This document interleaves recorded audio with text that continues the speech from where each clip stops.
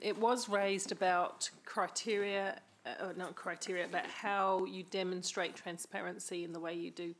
And it wasn't a criticism, but one of our staff from the finance division noted to Risk and Audit that we can make some improvements to the way that we deliberate our and report out our decisions. I think you and Kesh and Te Poro did an awesome job, and look at the amazing work we were able to get out. But if it's been raised in Risk and Audit, then it's worth pursuing to make sure that we do the. So are you aware of that? Yes, thank you. Yeah, I did read that in the report. And I'll have a quick answer, and then I'll ask Sandra to follow this up. But this is one of many allocation committees.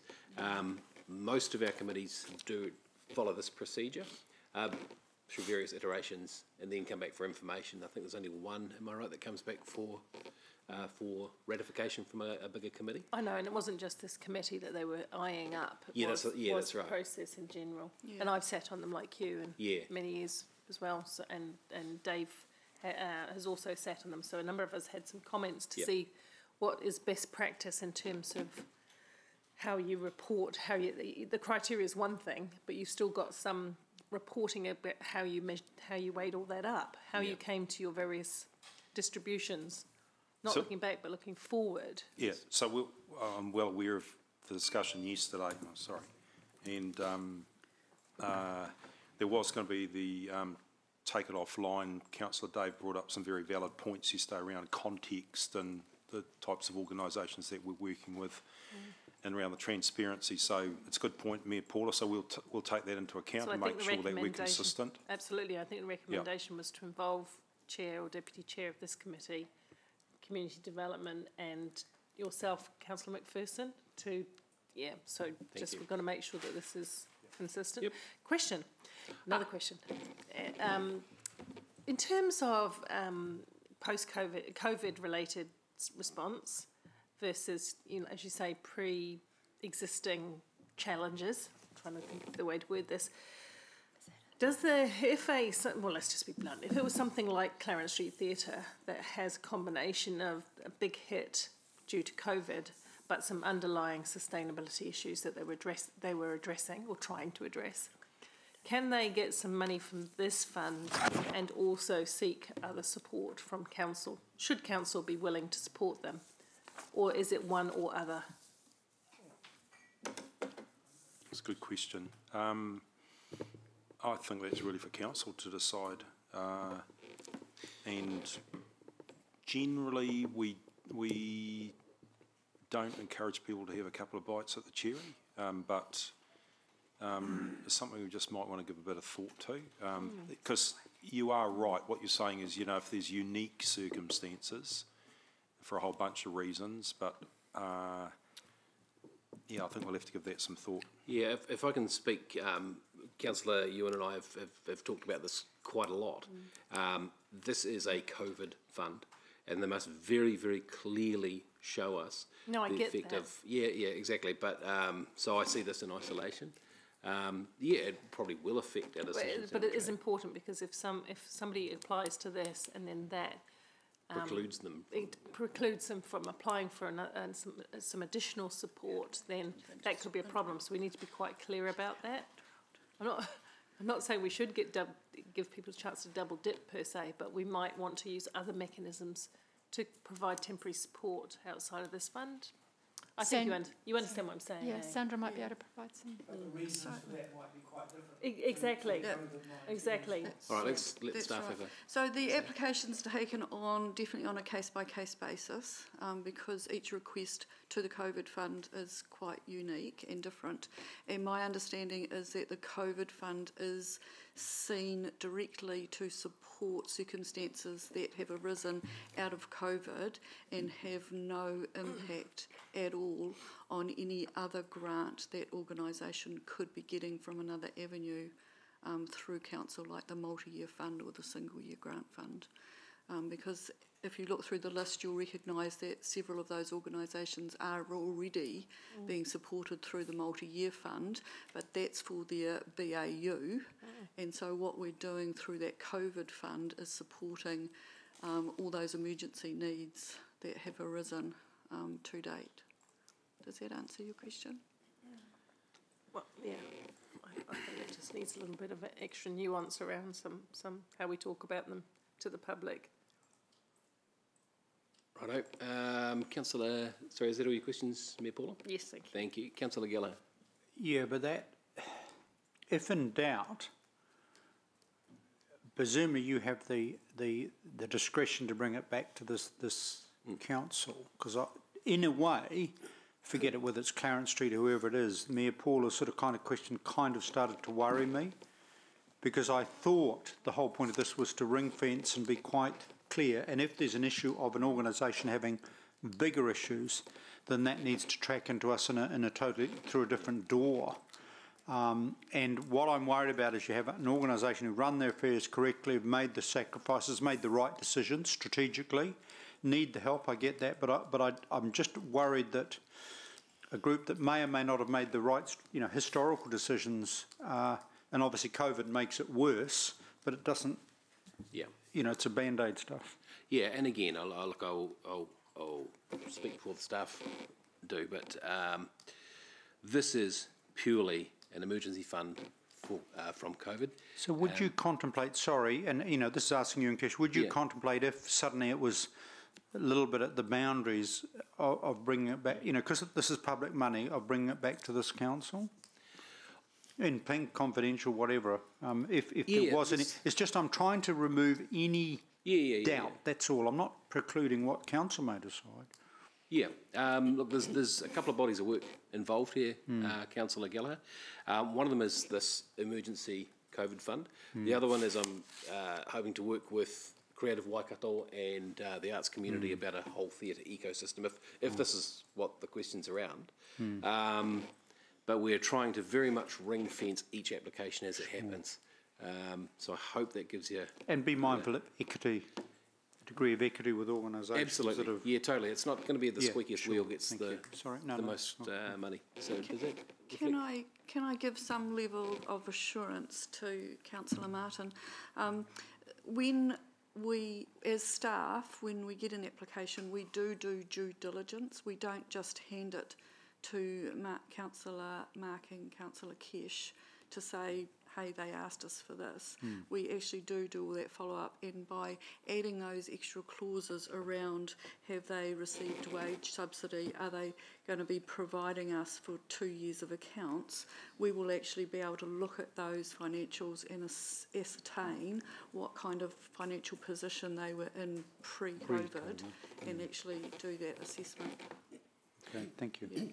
Councillor Gallagher, if it would help, happy to put a condition in there that if it is likely to, like you say, fly too close to the edge or overflow, we can bring it back to a finance committee for a decision on that. If it's beyond the scope.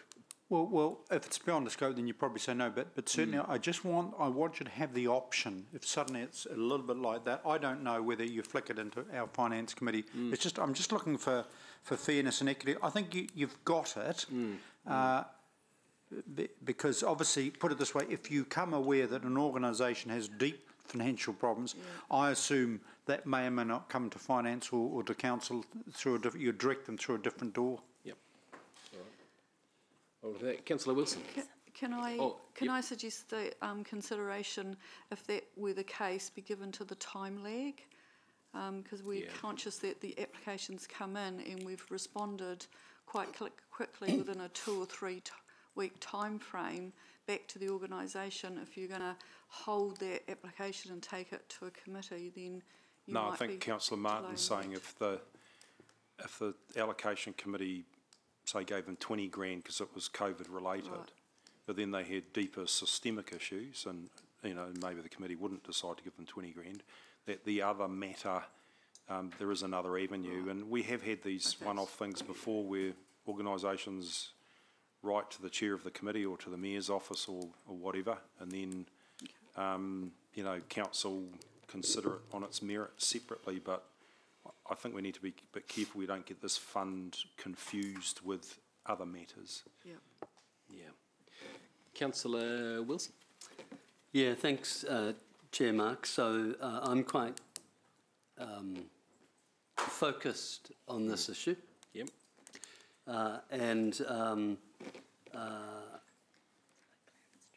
My question to staff is,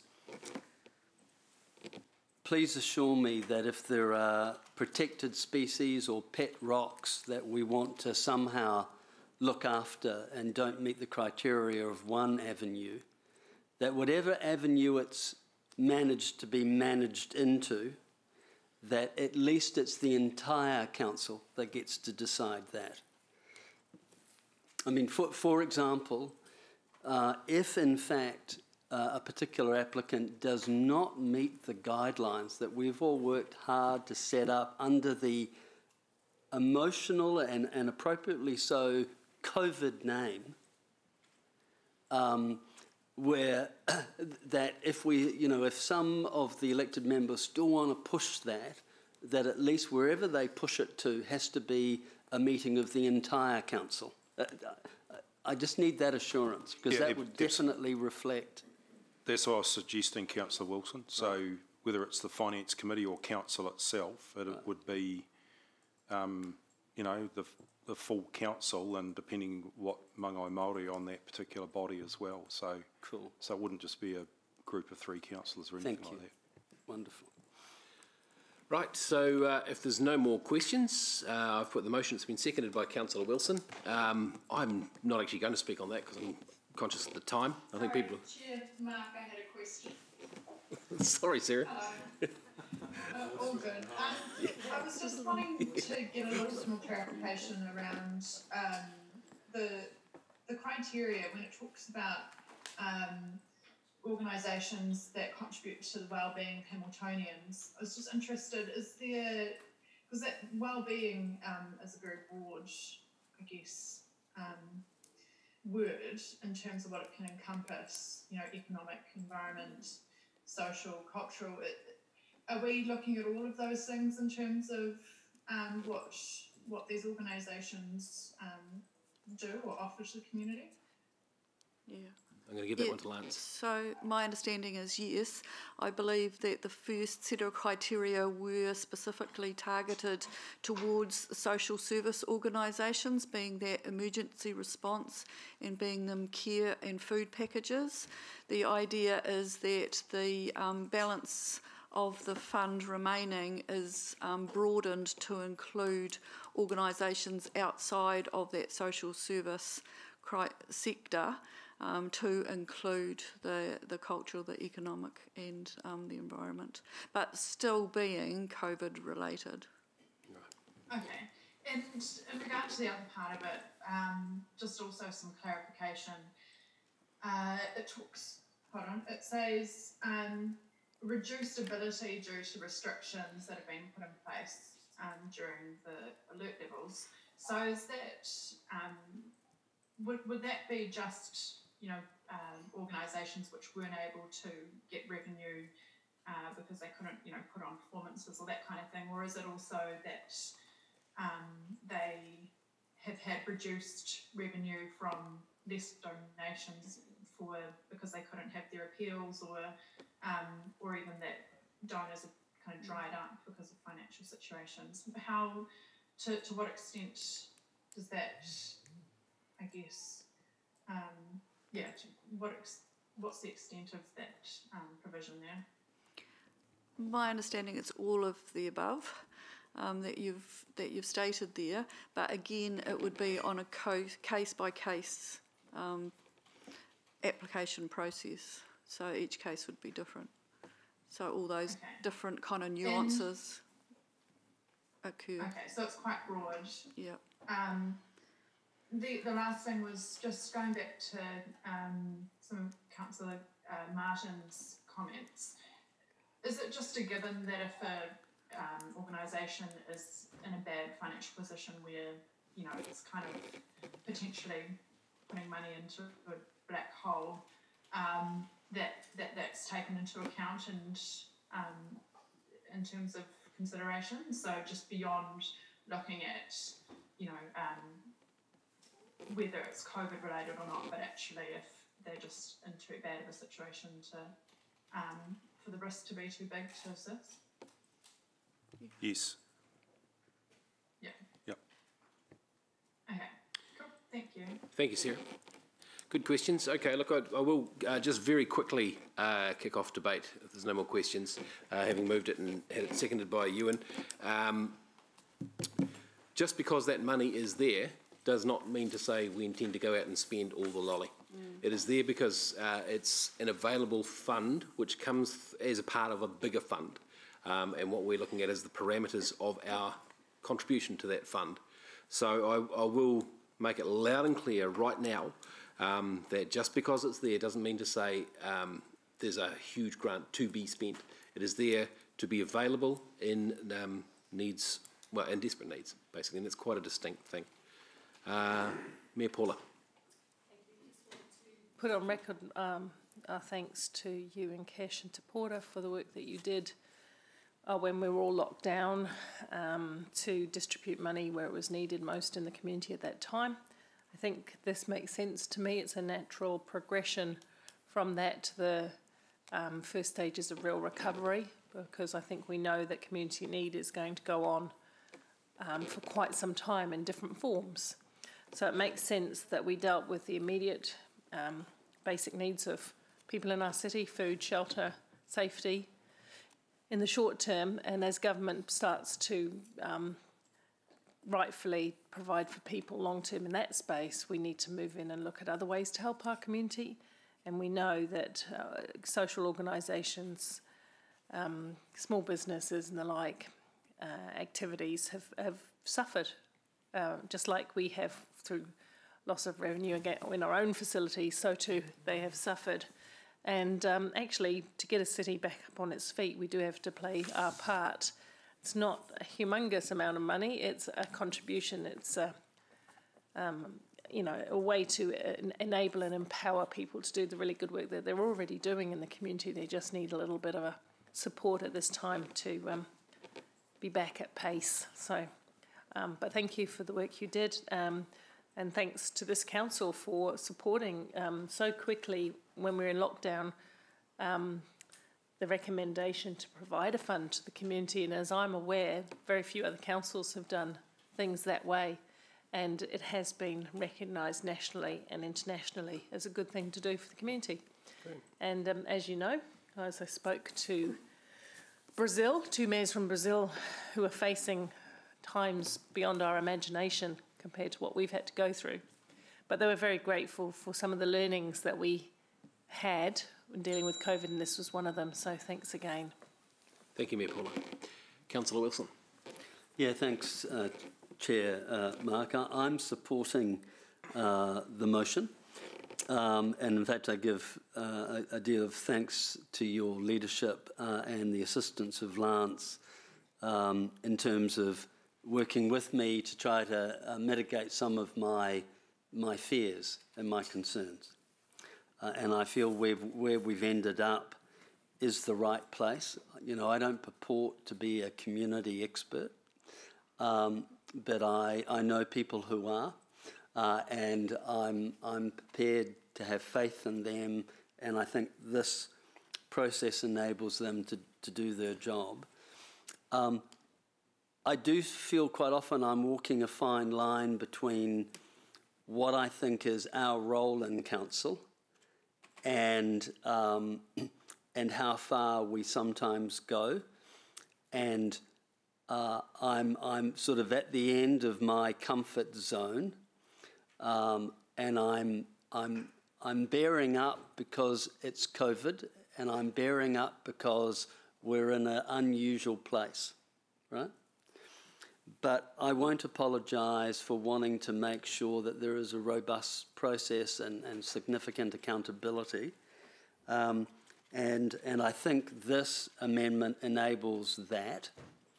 And I do have faith in Mark, and I might not always agree with Kesh, but I have faith in her and the team they have to make those decisions based on the parameters.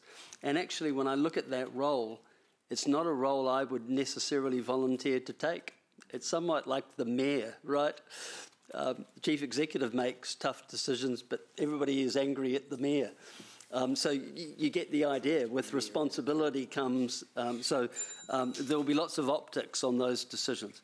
But where I get really nervous is when we start to send a signal that we're going to go way beyond that, that we're then going to start looking and sending messages to pet projects or protected species like theatres who have made bad management decisions in the past and got themselves in a mess and have the audacity to claim, oh, it's all COVID, and that we somehow as a council tried to find a way to help them out. Now, I'll save my passionate debate for that for another day, but I send a clear message. If that's done somehow behind closed doors, or if that's not done at a full council committee, I'm going to be a really unhappy camper.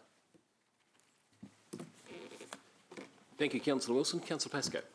Yeah, thank you, Chair. And look, I'd also like to recognise the work that you, as Chair, Councillor Kesh and Managa Tapora, along with staff, have done in terms of reacting very quickly to the needs of our community. I'm quite happy with the motion in the sense that it now creates the right parameters with financial information and questions that we might ask in going forward to make sure that the remaining funding for other groups who might have a need can be adequately provided. It's relatively easy to look at past financial statements and look at their current budgets and cash flows to identify exactly where the need for extra financial funding has arisen. So I don't see that as a particularly onerous exercise going forward. And if the needs for that funding are not COVID-19 related, then we can direct them to other organisations or to this organisation, as somebody eloquently described, through another door to seek appropriate help, but on a different basis rather than it being COVID-19. So, look, I'm quite relaxed that this motion will provide the appropriate safeguards with the right people making those decisions going forward. Thank you. Thank you, Councillor Pascoe. Ooh, just snuck in. Councillor Nairiro. I just wanted to say thank you, and I appreciate the positive comments received, and echo what I said a few weeks ago. Being on that allocation committee was quite a rewarding experience, and we got to see firsthand the impact that the fund was making. So I'm looking forward to this next stage. The one red flag is that I think we will be inundated with applications, and this is a defined amount of money, and so the challenge will be how we prioritize who gets in first and how we go about achieving that in this process. So yeah, thank you. Thank you, Kish. I don't really have anything more to add, actually, and it's getting late, so we'll put this to the board, if we could, please, folks.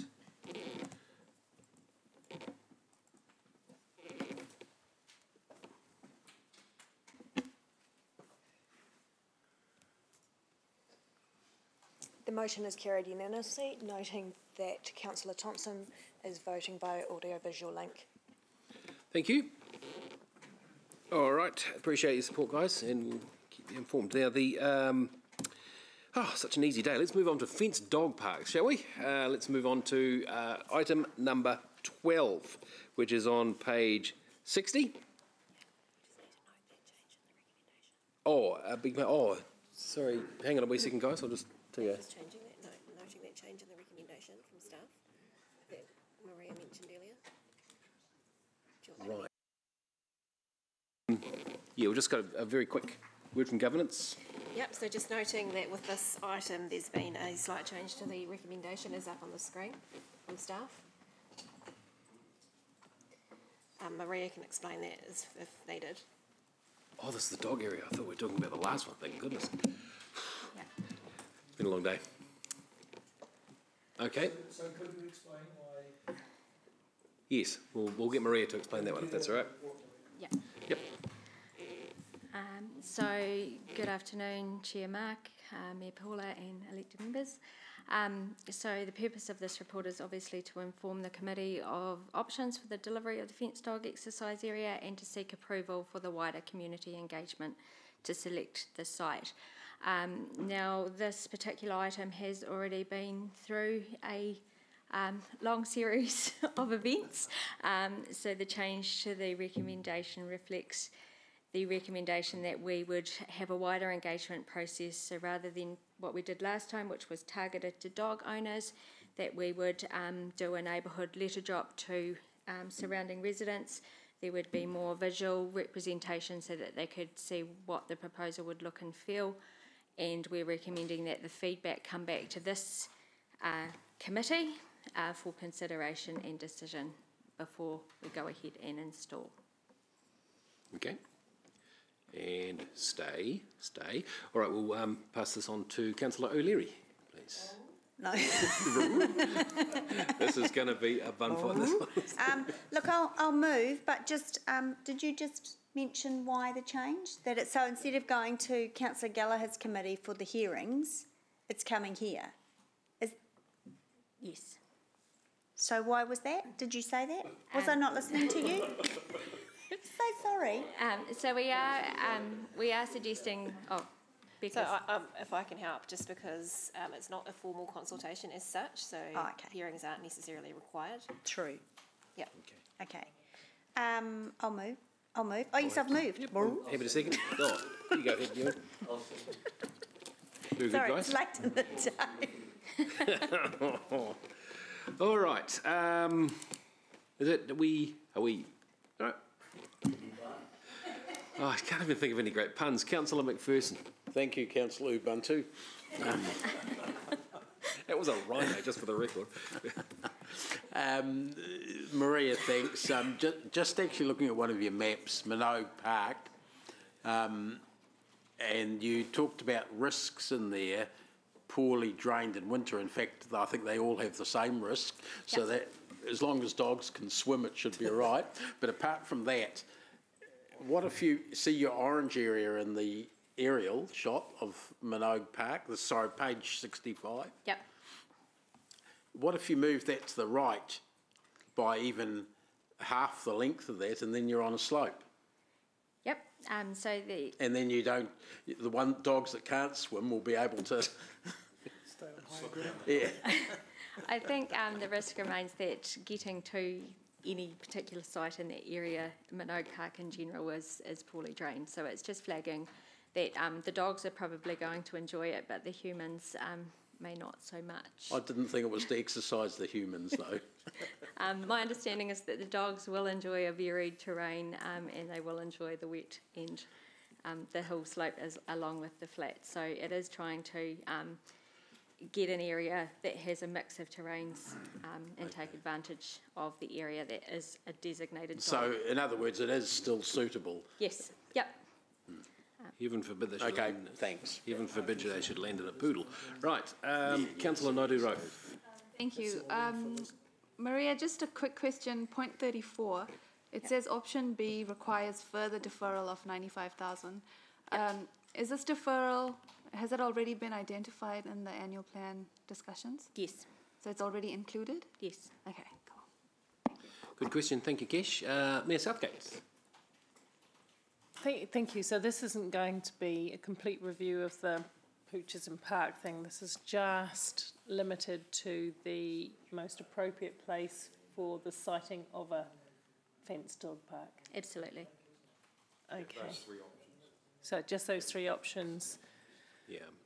What is the consultation going to look like in terms of, because the issue arose last time, from my understanding, at a local neighbourhood level, because Councillor O'Leary told us at the time that there'd been extensive consultation wider than that, which I accept, but obviously the local people hadn't kind of joined the dots. So what's going to happen in that space? Yeah, so last time we took a targeted approach and only targeted dog owners as interested parties.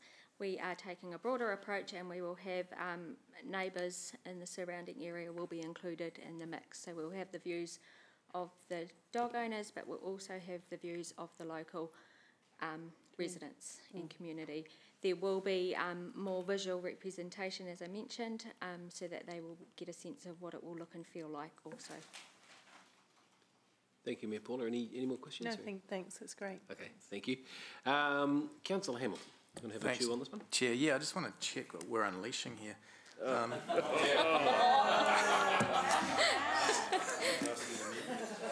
Just point of clarity, I might need to put an amendment on that we just received the report. Oh, don't. No, seriously. Maria, is the lake thing now completely off the table? So yes, we are now going back with the 3 options, Minogue, Rest Hills and Tauhara as site options. So did we get beaten out of that decision, or was there legitimate justification for us to do that? So in February, we held a briefing with elected members, and No, don't start. and we discussed the wider pool, and I understand those briefing notes are on your diligent, and it was, you know, the 3 options before you today were considered the most viable. Okay, I feel a little bit collared, but I'll leave it there. I had that one written down. All right, okay, any other questions or bad jokes? No, good. Okay, we'll move into debates. Councillor O'Leary, would you like to debate it or otherwise? Okay, thank you. Would you like to reply to your... Nothing? Okay, thank you. Any other debates? All right, well, we'll do this by a simple show of hands this time. Are those in favour? Wolf, arf, arf, arf. And anyone against with your legs, please? Raise, right. Good, thank you very much. That is moved and carried, I believe, unanimously. Thank you, great. Sarah, we hope you wrote those down to tell your child. Right. Moving on to the last event, which is the General Manager's Report. Sorry to save the best till last, Lance. This is on page 74. Item 14. We haven't missed anything else, have we? No? Great. I just want to say, we've got 17 minutes until we cross the threshold of being the record-holdingly long meeting that Councillor O'Leary holds so far. So, please no. Please. Someone take him out. Right. We're up to number 14, Ewan, which is, page 74 in Diligent. So, do you wish to speak to it, Lance? I think it's pretty self-explanatory, and apologies for calling councillors XX. It was meant to be 3 elected members. I think you've spoken, Chair Mark, to some elected members. I'll just put it out to the group now. This is regards the Rotorua Village project team. What I was going to suggest is that Councillor Kesh and myself make up one of those double X's, because I'll take over once Councillor Kesh heads off to have a baby. Yeah, that's right, and we small X. And Councillor Dave and Councillor Rob to make up that group. Now, unless anyone else wants to or feels strongly about being on it, I'll be quite happy to put those names in there. I'm happy to do that, Chair, but just to clear an interest, that my wife is currently a board member. Microphone. NECH, which is the North East Community Hub Trust, which has also been involved in working with council on the Rotorua project, but I don't feel conflicted, but if anyone else does, I'm happy to step aside. Personally, I actually see that it's quite helpful, to be honest, but anyone else, do you feel everyone comfortable with that? I just want to do the second, but I want to ask questions. Absolutely. I'm sorry, it's the end of the day, but I have to. No, that's okay. No, I just want to get that bit covered. Everyone happy with that? So we'll put that in there. And Lance, do you want to... Yeah, so Creative Waikato, as the report says, was set up some time ago. We used to have the ability to directly appoint a person to their trustees. They have recently reviewed that and believe that times have moved on, and what they'd like to do is change to a more modern and best practice way of actually appointing trustees to their board, so that we would actually have the opportunity in their new trustee to actually appoint someone to their trustees appointment panel, which we've done for other things. So that means we actually get a say in all the trustees that are appointed rather than just being able to directly appoint one. So I don't see any major risks with that. And they, as I said in the report, they did have the ability to actually change the trust deed, which they've gone ahead and done. And I think you'll be comfortable that Richard will appoint the appropriate person, whether it's an elected member or someone else. So. Councillor Gallagher. World Creative Waikato would have given us the courtesy of telling us this was happening. How much do we give to them each year? Public money? 90,000. So in return for the 90,000 grant, probably an ideal world, they would have come to this council and say, this is what we're intending to do. We're intending to amend our trust. This is our thought process. Do you have any feedback? That's the polite thing. Secondly, I'll be moving a motion, and this is no disrespect to the Chief Executive, that before the Chief Executive appoints the person to go on the selection panel, he seeks the advice of this committee. And because you see, this is a really critical view. I think respectfully, if you'd had the courtesy to come to us, Creative Waikato, we'd have said, no, actually that's kind of a governance matter. Frankly, the chair of this committee, the deputy chair, would be more than capable, in my humble view, of sitting on an appointments panel, just like you sit on a chief executive panel and other stuff. Right. So Martin, it seems to me the critical question is, they have sorry, forgive me, I know it's late in the day. No, I understand. You all right? Yep. Look, I will make the comment that I was surprised at, I agree with completely what you've said. Yep. I've made that point. They have gone ahead and changed their trust deed and more than comfortable, and Richard and I have talked about this, that elected members are consulted with first before Richard actually makes any appointment or anything like that. So what I want to do is help me, Becca. I want to just, with regard to follow in consultation with the Community Services Committee, this committee, and I would also like us to send a message, whether that's a verbal message, because you will have all the diplomacy that I may not have, Mr. Lance, to say that we don't, moving ahead, we see ourselves as a stakeholder. They've got to be fearless. They've got to be independent. We get that, but they do need to interact. Okay, and I think this. I've already made that point, but I'll do it again. I'm happy to. Yeah. And again, you sweetly say, oh yes, the chief executive is going to appoint as you want, but with a slight caveat, under advice. Yeah, so if you want to add in after the words chief executive, in consultation with the Community Services Committee, will appoint an appropriate person, yes, et cetera. Yes. Can we do that? It's up there already. Look at that, Martin. Yeah, I'm more than comfortable with that. I think that'll work well. Yeah, and you happy with that? Yeah, no, I'm happy, great. And I think that's a point well made. And I'm sure Richard would be very relaxed if you or Kesh in the end was on that panel. I get that. That's cool. That's good. Kia ora, thank you, Martin. Councillor Pascoe. Yeah, just a quick question, Chair. I know it's late. Does this also remove from Creative Waikato the previous councillors probably current councillors who sit on the allocation panel, the funding allocation panels for both matter. Hamilton and Creative New Zealand funding? It's not my understanding. Okay. Would you... I'll clarify and I'll let you know, Councillor Rob. Yep. Okay, that's fine. All right, anything else on there? That was pretty much it. All right, let's move on to questions. Yes, sorry. Question. Appreciate the feeling behind what Councillor Gallagher has raised, but they're changing the deed so that we don't have an input in appointing, and this is appointing, and it's not just the chair or the deputy chair; it's the committee. It's the committee. Yeah. So we're saying no, basically, to their request. No. Can I clarify? Yeah. No. We're saying yes, but we're going to assist the chief executive.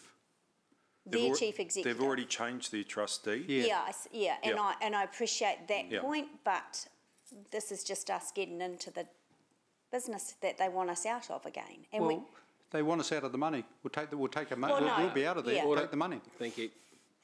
No, look, I actually agree with Councillor Gallagher. I think it is prudent that elected members do actually have some input into the person that's appointed, and you may well want Richard to appoint an elected member to the appointments panel or not. It might be a senior staff member or someone independent to be on that appointments panel. So I think I don't have a problem with it, Councillor O'Leary, and I don't think we're getting into the kitchen with this. I think it's appropriate.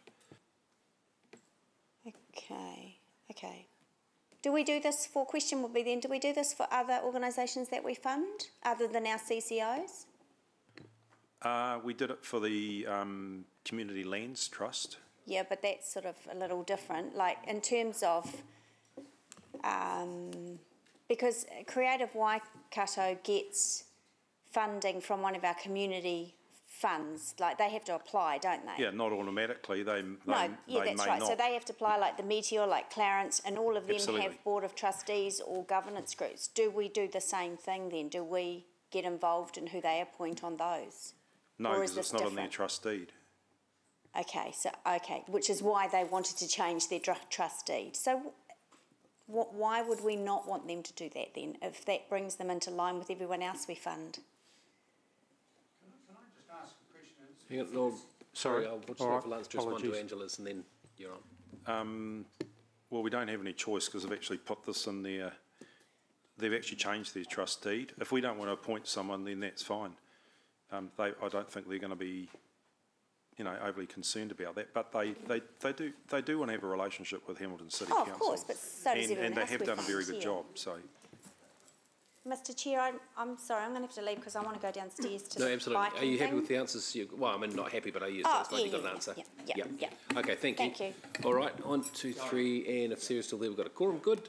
Okay, Councillor Gallagher, sorry to cut you off there, mate. I think you've answered it well, and I just think it's, as I said, it's a slight delineation between the role of governance and the chief executive, and it's about accountability. Look, and in the end, I think it's really good to have a person on the appointments panel. We may or may not choose a councillor, probably the chair or deputy, or we as Lance said, we may just identify a staff member, but at least we have some oversight on the process, given the money that we give on behalf of the public, and also given the important advisory role and crucial advisory role Creative Waikato plays. And it's not in any way to unduly interfere, but I think we have a constructive role on that panel. All right. Okay, let's keep it tight, guys. We've got another question from Councillor Hamilton, and then we will move.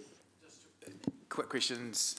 Apologies if I've missed that, but the trust deed, did we see that when it got amended or changed? I've seen it since it's been changed. But has it been circulated to elected members? Do you know? No, I can do.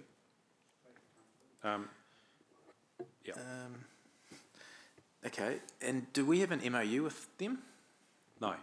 Because haven't we sort of in the past, I don't know, officially, unofficially defaulted them as our, when we didn't have the public arts panel, we kind of defaulted to them in terms of credible partnership? Well, we helped set them up, and they are an independent body in their own right now, who actually is really a sector representative organisation like maybe Sport Waikato is, and Community Waikato and organisations like that. So in my view, things have actually moved on from when we crashed two other organisations together and helped facilitate that. I think they've shown maturity, and I think they are an independent body that we do work closely with. So I don't have too many concerns with this. We still, and I think the advantage is that we actually get to be involved in the appointment of all their trustees now. Okay, thank you. No amendments or anything? Point of order? Yes, certainly. Would you consider separating C for Charlie from and putting them separately? Yeah, I'm more than happy. More than happy to do that if it gives you guys some more opportunity to. I mean, I'm happy to speak to both at the same time, but I'm just...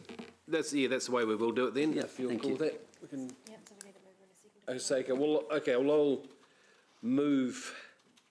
Let me see. Now, how do I do this? Move A, that we receive the report, and B, and that we appoint the Councillor Me, Councillor Kesh, Councillor Robin, Councillor Dave, etc. And this will be C, isn't it? Yeah, that'll be C. Do I have a seconder for those three, and we will take them separately? Is that I mean, I'm happy to second A and B for you. Okay. Do we have a seconder for C? Anyone? This is, C is motion 2, I beg your pardon. Yep. So I'll move that motion as well. Do we have it? Yep. Consultation with community committee. What does that mean? Will that come back to us for a decision? Yeah. Yep. A formal decision? Comes back to this committee for a decision. Okay. Yeah, so just be in the GM's report that that we receive the report. We recommend that Joe Bloggs is, the person appointed to the committee. Will we have the opportunity to input into that before Joe Bloggs is recommended? Because that's the whole point, isn't it? We'd probably have a range of names. Yeah. So, and it'd be in public excluded probably, and then we'll release it into open once you've made a decision, a bit like we do for board appointments and things like that. So do we have a seconder for motion number 2? Thanks, Ollie. Okay, all right, let's move into debate. Councillor Wilson, you'd like to, I won't speak at this point. So I'll move that we receive the report and B and motion 2 at once, so we'll debate all 3. No, I don't want to debate. Okay, thank you. No, it's appreciated. All right, no more speakers. I'll move motion 1. Are we doing A and B together or A and B together?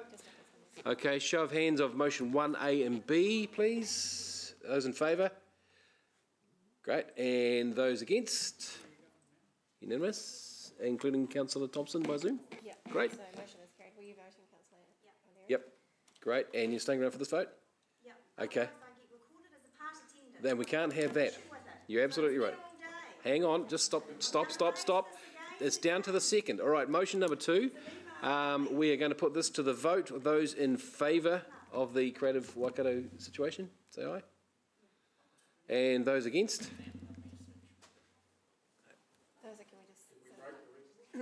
No. And with that, we will... Did we get any against motion 2? We had none against motion number 2. Is that right, unless you're against it, Sarah? Nope. Great. You were for it? Great. Thank you very much. Hey, thank you, committee. We got through a pretty chunky meeting. Well done, everybody. Good work. We've got a lot more to go. Yeah, and we didn't break the record. So meeting is closed at 3 minutes to 5. Yeah. Thanks, Jeff. Cheers.